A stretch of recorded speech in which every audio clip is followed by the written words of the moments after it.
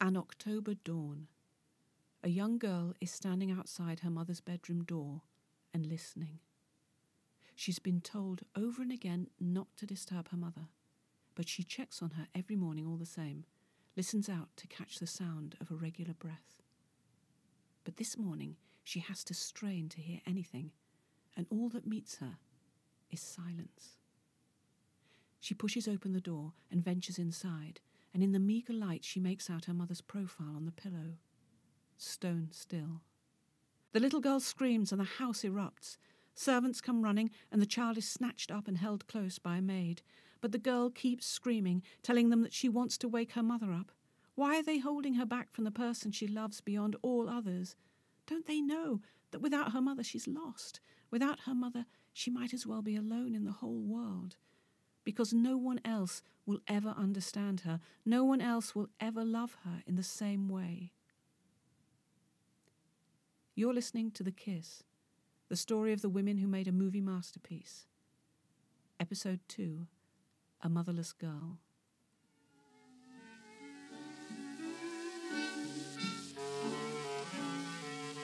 Menschenskind, warum glaubst du bloß, gerade dein Schmerz, dein... Katharina Winsloe was only 41 years old when she died at home in the German city of Darmstadt in 1901. 6 years earlier, she'd held on to her eldest child, Arthur, as he took his last breath. He'd only been 15 years old, her beloved firstborn. Gentle, devoted, religiously devout, Frau Winsloe now approached her own death with the resignation of a parent who's known profound grief already and has little left to fear or imagine. What would become of her other two, her remaining son and daughter, Ralph and Christa? Well, they had each other, of course, and their father. Many times in the recent months, she'd tried to prepare the children for the approaching challenge of being motherless. Ralph was bound to thrive eventually. He was already showing an interest in the family business, in other words, becoming a serving cavalry officer. And Katharina's husband, Lieutenant Colonel Arthur Winsloe, well, despite being a Scotsman, he'd always been married to the Prussian cavalry first. But what about Christa? She was only 10 years old, and so wholly attached to her mother that there was inevitable pain ahead for her. She was very sensitive and needy, the baby of the family, a soft, sweet, playful, highly affectionate girl who craved love and attention. Christa needed to be given her freedom if she were ever to flourish. How would such a wayward, emotional, susceptible girl ever fit into this proud Prussian family anyway? Losing such a sweet-natured, compassionate and devoted mother was nothing short of a personal catastrophe for Christa Winsloe. One thing was for sure.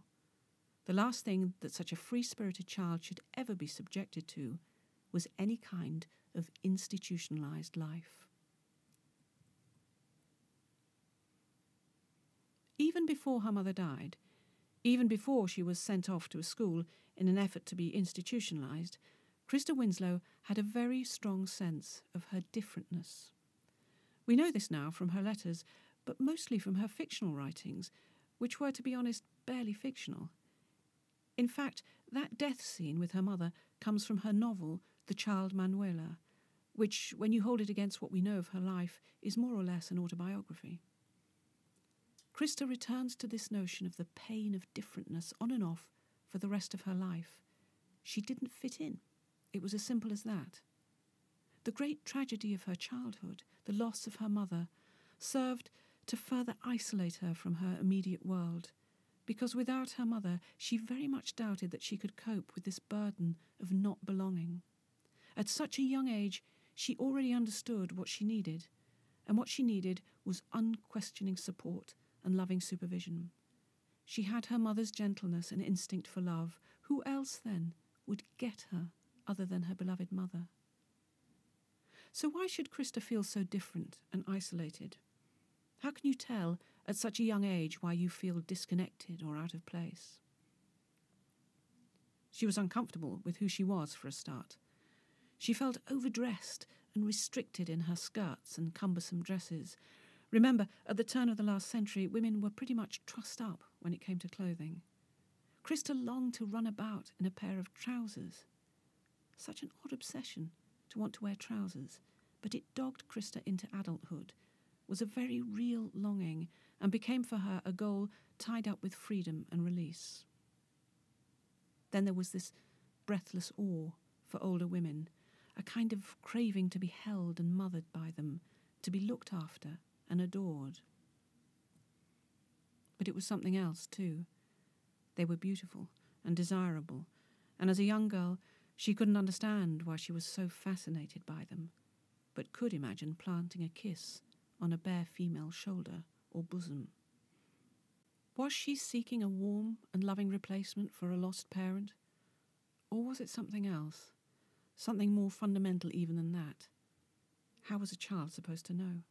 All she could divine from her situation was that she was alone, and that there was a risk that she'd never be understood.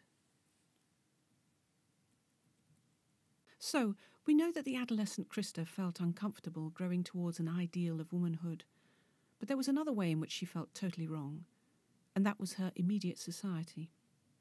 Christa Winsloe had no fewer than 6 uncles, 5 of whom, along with her father, served in either the Prussian or Baden cavalry. In fact, her uncle Herbert is cited as being the first German officer to fall in the Franco-Prussian War in 1870. Her world was one of dominant, uniformed men, sabres, horses, parades, pride, exclusivity. While Christa was very young, her father was put in charge briefly of the garrison at Strasbourg, a city of immense significance when it came to French and German relations. The French had surrendered it after a siege, and its residents deeply resented their Prussian occupiers. For the young Christa, the city's narrow streets and high walls always felt stifling and confining. Her early memories of the place were dominated by all things military.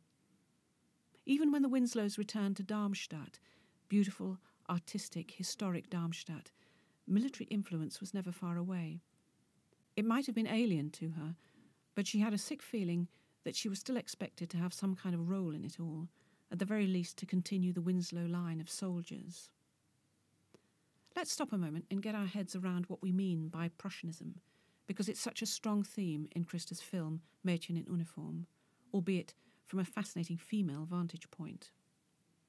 By the time Christa was born, Germany had been a united nation for some 18 years, but it was still dominated politically and culturally by Prussia, its biggest and most successful state. Prussia was not so much a geographical area by then as a state of mind, and an extremely assertive and chauvinistic one at that. From its origins in the 13th century, it grew to be the preeminent martial power in the 18th, under its powerful and highly influential leader, Frederick the Great. Though Prussian influence waned slowly over the next century, it was still the undisputed leader of the pack, and Christa's family enjoyed the elitism and sense of importance that went with membership of the so-called Junker class, the nobility. I've mentioned that the Winslows were originally from Scotland, and it might seem hard to believe that 6 Scottish boys could have so effectively penetrated this closed brotherhood of Prussian elite. But in fact, I've discovered that for centuries, Scotsmen had been starting new lives in Prussia, either as itinerant merchants, clergymen, or soldiers. Scotland was referred to as the great recruiting depot of Europe. Some historians felt sure that much of the reputation for Prussia's grit and endurance could be laid at the door of its Scottish immigrants. Here's one of those 19th century historians and what he had to say about the Prussian-Scottish phenomenon. Casting back a look over the vast numbers of Scotsmen in Prussia in the 17th century, and noting their gradual assimilation and absorption, we do not wonder at the statement of the anonymous English merchant and resident of Danzig of the 18th century that 1/3 of the city was of Scottish blood, nor at the other statement of the German scholar of the 19th, who attributes the stubbornness and the shrewdness of the Eastern Prussian to the influx of the Scots. The Winslows took to Prussian military life like it was imprinted on their DNA. Arthur Winslow's marriage to a Protestant German girl from a noble country family pretty much completed the picture. The couple gave their sons solidly Anglo-Saxon names, and their pretty dark-eyed daughter was christened Christiane Kate, our Christa. We shouldn't underestimate how dominant this sense of tradition was, particularly in a German of growing military importance in a wider Europe. But there was another Germany, one of art and culture, and it's funny to think that in Darmstadt these two worlds should come to collide. This southern German city was a cool place for a young girl with artistic leanings to be growing up. Germany at that point was on the edge of the greatest cultural flowering of modern European history, with Darmstadt a kind of shrine to new and experimental art.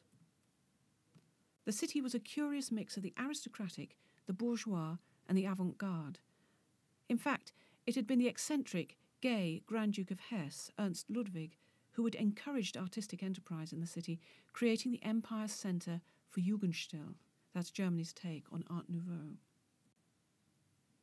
Architects were given a free hand to bring modernity to the old town, and the results were dramatic, breathtaking, and joyously bizarre. Everywhere Christa looked, strange and exciting buildings were sprouting up, giving the town a kind of crazy fairy tale silhouette. In fact, there's a little bit of Christa captured in the city's artistic history. In her late teens, she sat for the famous sculptor and Darmstadt's artist-in-residence, Heinrich Jobst.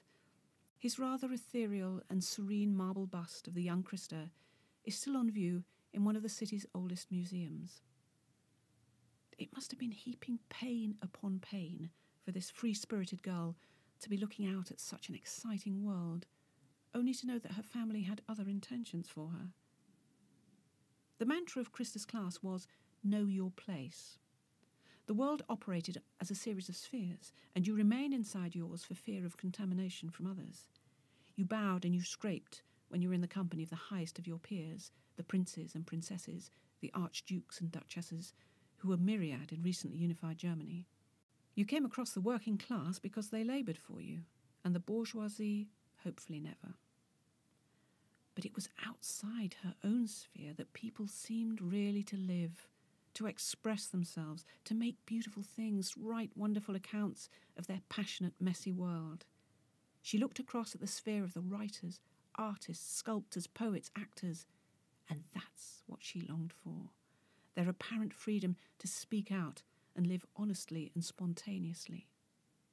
That was where she really belonged, with the artists. But how on earth would she get there?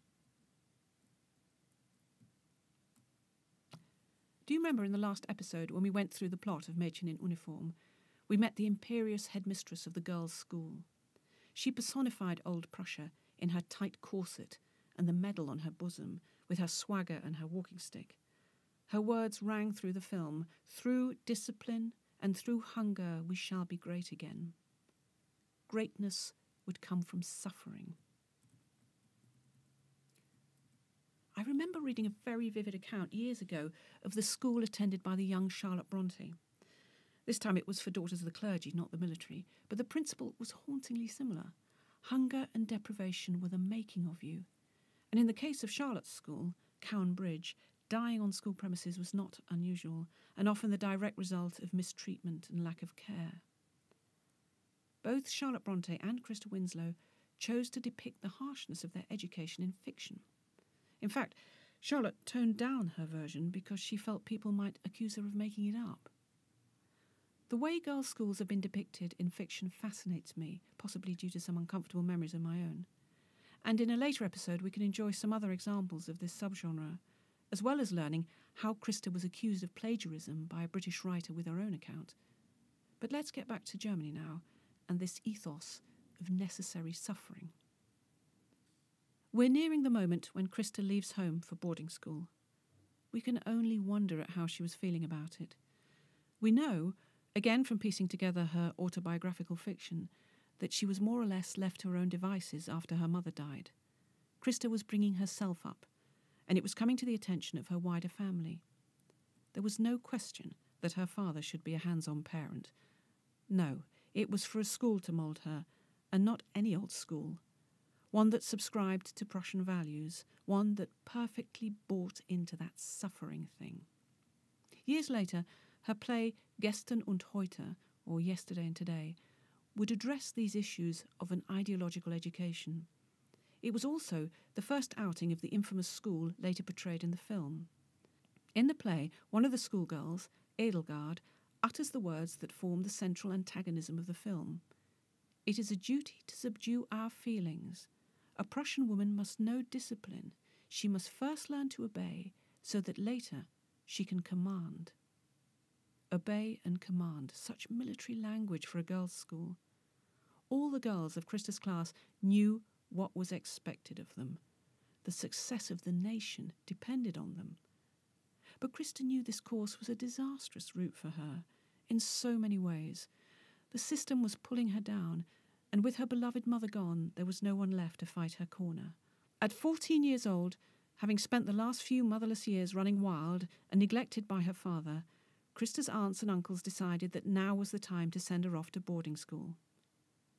Next time on The Kiss, we'll enter the world of the Empress Augusta School and Orphanage and learn about Christa's struggle to break away from the suffocating life that was expected of her, and of the mysterious young woman who helped ease her suffering and homesickness.